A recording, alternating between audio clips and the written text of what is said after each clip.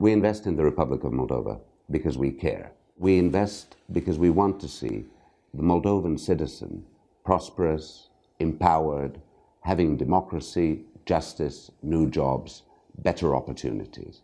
It's in our interest because this is what brings stability. For us, the main partner is the citizen of the Republic of Moldova. How are we helping? We're investing in a number of sectors, from infrastructure to justice, to education, to water sanitation, energy efficiency.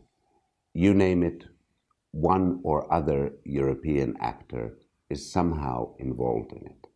We're building roads. You've seen a number of good new roads in the last years in the Republic of Moldova. There's been EU money in many of them. You see that more and more villages are getting potable water, drinking water. We've been active there. We're looking at vocational educational training in trying to get the best skill set for Moldovan citizens to compete in a modern labor market. We're putting a lot of resources into agriculture, trying to get Moldova's agriculture to a level where there will be new markets, new opportunities, a new level of quality. If we look at what we've already done with rural and regional development, we've created, just in a few years, nearly 20,000 new jobs. And these jobs will create new jobs.